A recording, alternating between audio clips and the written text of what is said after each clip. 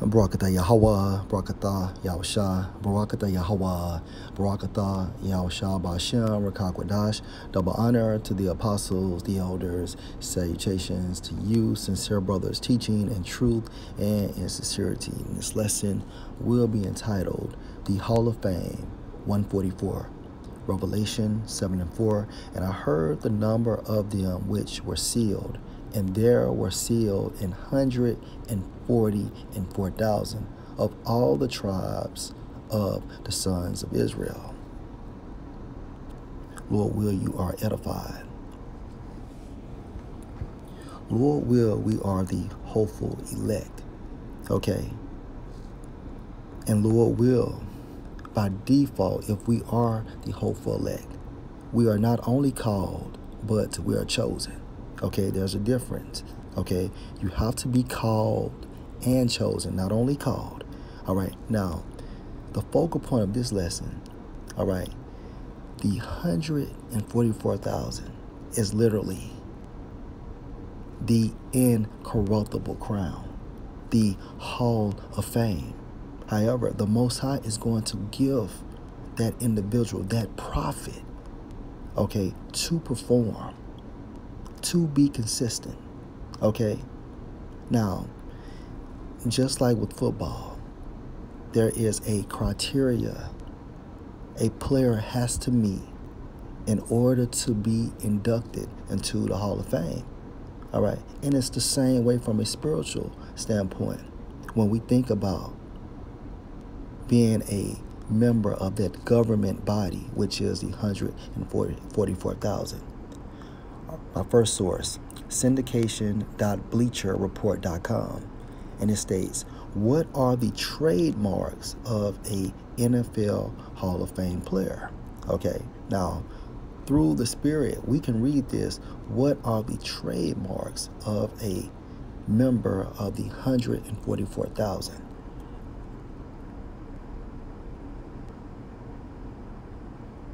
And it states, the words Hall of Famer and Hall of Famer caliber are thrown around a lot in the NFL. But just what do they actually mean? What defines a Hall of Famer? Well, as you might expect, a variety of things do. There isn't just one quality that makes a player worthy of the Hall of Fame. In fact, there are 4 qualities: peak, longevity, impact by position, and total value. Let's break down each of the 4 qualifications. Peak. In short, how good was a player during his prime? Was he, Calvin Johnson, hauling in 96 catches for 1,681 yards and 16 touchdowns? Or was he, Anquan Boldin, catching 102 passes for 1,402 yards and 7 touchdowns? This goes beyond stats, of course. Someone like Megatron is a focal point of his offense and demands constant attention from the defense. A guy like Wes Welker, on the other hand, is just one of many pieces in New England's offense and benefits from the players and scheme around him. Numbers never show all there is to see. The era the performance comes in is also key. In 2012, 86 receptions for 1,570 yards is a great season. In 1986, when Jerry Rice did it, it was truly incredible. It's nearly impossible to compare stats from different decades. To put it in simple terms, a Hall of Famer must have at one time been an elite player at his position. He had to have been someone teams feared. When you analyze peak, according to the etymon, it means sharpest point. Okay? Sharpest point. So in a nutshell, as prophets, we have to be consistent. Okay? Once we are called into this glorious light, okay, we must continue to build within the Spirit to perform at a high level. Okay, So when we reach our peak through the Spirit, we must stay in our peak. Okay? For example,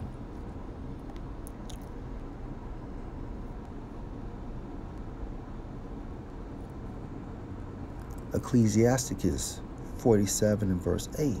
In all his works he praised the Holy One, Most High, with words of glory. And the he is referring to King David. With his whole heart he sung songs and loved him that made him. Verse 9, he set singers also before the altar, that by their voices they might make sweet melody and daily sing praises in their songs. Daily. Okay? You see how consistent King David was performing in the Spirit. Okay? And this will be classified as his peak. Okay? He was consistent daily. Daily. All right? Another precept.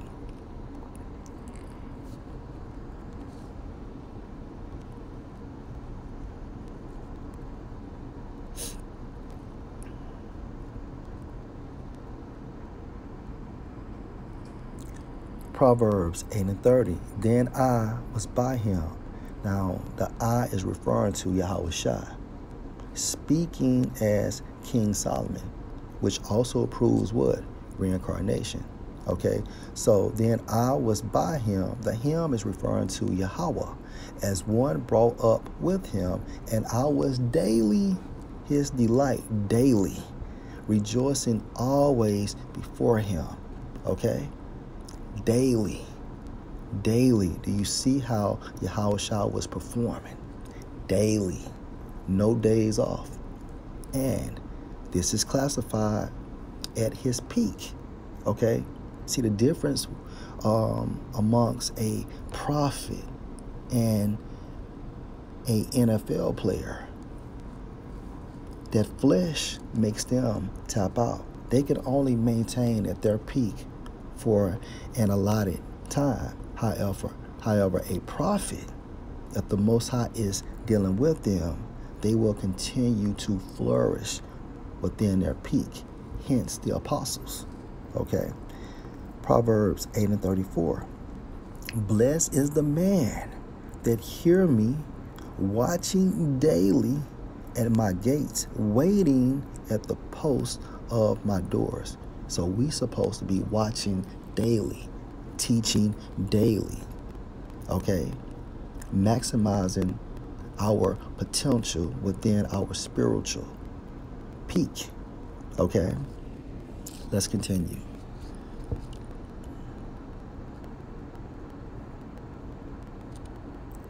Longevity. This one is pretty simple. In order for an NFL player to make a Hall of Fame impact, he has to play for a long time. There are no Hall of Famers who played 5 seasons in the NFL. To be truly worthy of the Hall, a player has to play for at least a decade. Through some leeway is given for a position. Otherwise, a player simply wouldn't have contributed enough over the course of his career. Running backs are the most notable exception. If a running back had to play a decade to make the Hall of Fame, almost none would make it. That's an extraordinarily long career for a running back, even by Hall of Fame standards. Longevity. When you go into the term longevity, it means ancient. Age, okay? Longevity. Precept.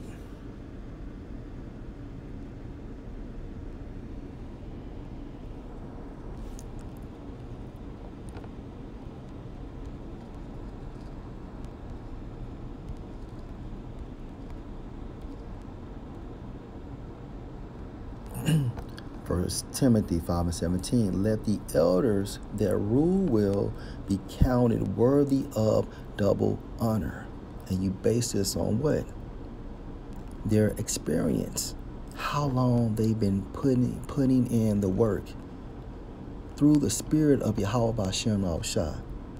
Apostle Tahar going on 36 years. Okay? Let the elders that rule well be counted worthy of double honor, especially they who labor in the word and doctrine. Hence the longevity of Apostle Tahar. Hence the longevity of Apostle Gabar. Hence the longevity of Apostle Rakar. Hence the longevity of Apostle Aramlab. Okay? Longevity. And like I stated before, it means old, ancient. How long you been doing it? How long you been performing at such a great level in this truth?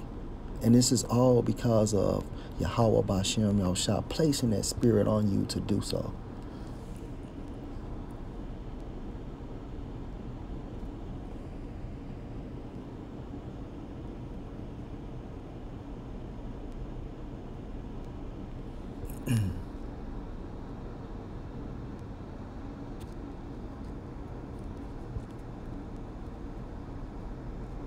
And it states, running backs are the most notable exception. If a running back had to play a decade to make the Hall of Fame, almost none would make it. That's an extraordinarily long career for a running back, even by Hall of Fame standards.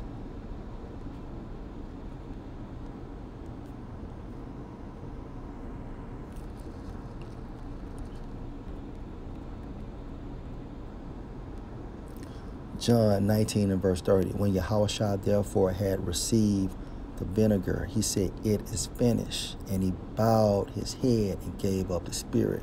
Look at the impact Yahushua had regarding pushing this truth. He is the reason why we're able to have access to the Holy Spirit. Okay? Think about that. Look how he performed when he was on earth.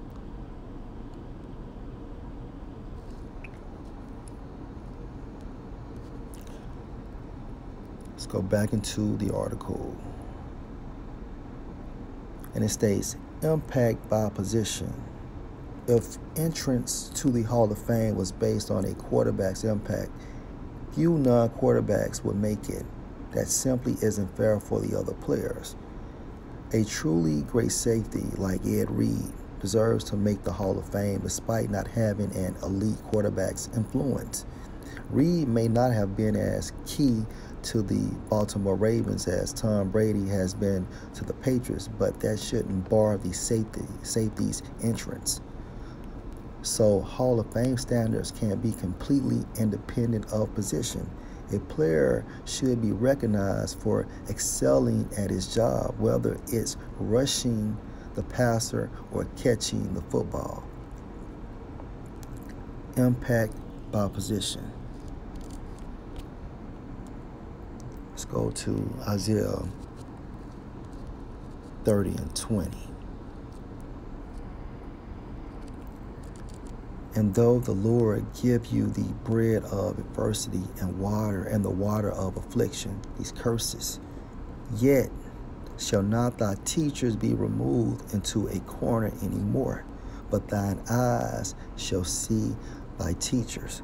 Okay, and who are the true teachers of Israel? The apostles of Great Millstone. Okay, now look at their impact.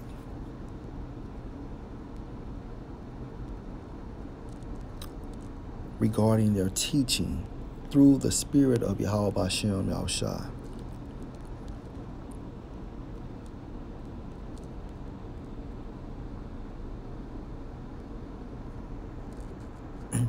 Psalm 19 and 1. A psalm of David. The heavens declare the glory of the Most High, and the firmaments show his handiwork. Verse 2. Day unto day utter speech, and night unto night show knowledge. There is no speech nor language there is no speech nor language where their voice is not heard. Okay, hence 2007. Okay, when the Spirit hopped on Apostle Tahar to start uploading videos on YouTube. Now look how that impact. Look at the impact this made. Okay, so the Most High utilized the internet to push the word throughout the four corners of the world, and he placed a spirit on Apostle Tahar to start publishing videos on YouTube, and therefore, with the assistance of the internet, the truth has become internationally known.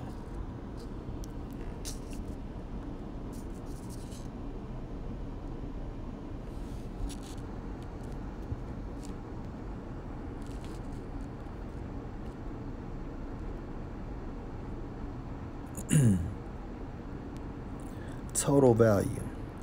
This is to an extent an accumulation of all the prior categories.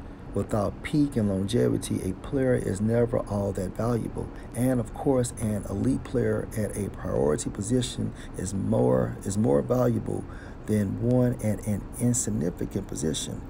This category is what keeps a punter or long snapper from making the Hall of Fame, even if they should, according to impact by position. A player at those positions will never have enough value to be worthy of the Hall. The two categories must be balanced. The final category is what the Hall of Fame is all about. How much did this player help his team throughout his career? How crucial was he?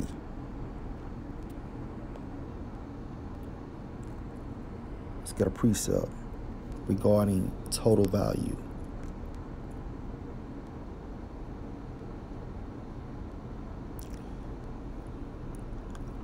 Baruch 5:5. Arise, O Jerusalem, and stand on high, and look about toward the east, and behold thy children gathered from the west unto the east by the word of the Holy One, rejoicing in the remembrance of the Most High.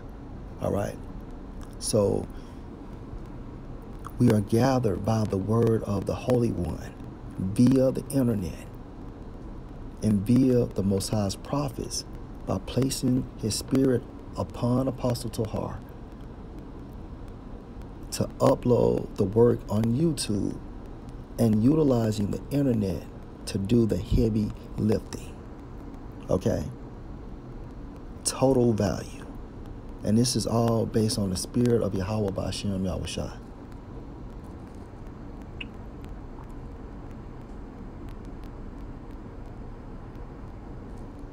So in a nutshell, total value also is going into what? Our worth. Which brings me to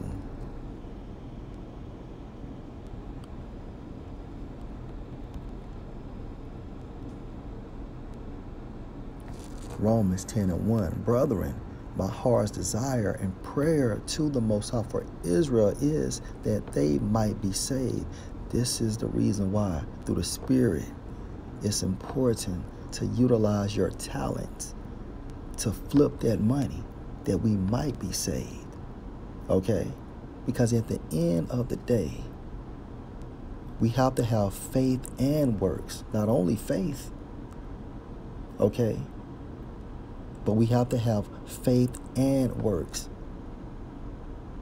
You have to have both. And the Most High has to give you the faith in order to do the work. Faith and works, okay? Last precept, Luke.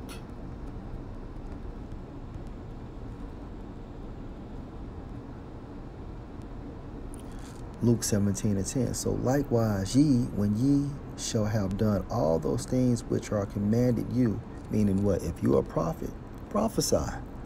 Say, we are unprofitable servants. We have done that which was our duty to do. Unprofitable, okay, in the Greek means what? Hyperbole, which means an exaggerated statement, okay? And Yahushua utilized this exaggerated statement to keep us balanced. You know, look, if you're a prophet, you're supposed to prophesy. However, go beyond. Okay? Go beyond chasing that incorruptible crown. trying to be a member of the 144,000. All right. Now we understand that everything is predestined. However, the prophets are going to do the work through the spirit of Yahweh Ba'Shem Yahushua.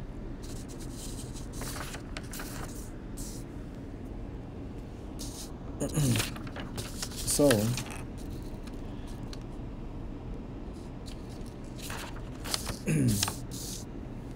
in summary, your performance at your peak and how long you contribute to the truth assists with your impact as a prophet, which increases your value. Lord will, you edify. Shalom.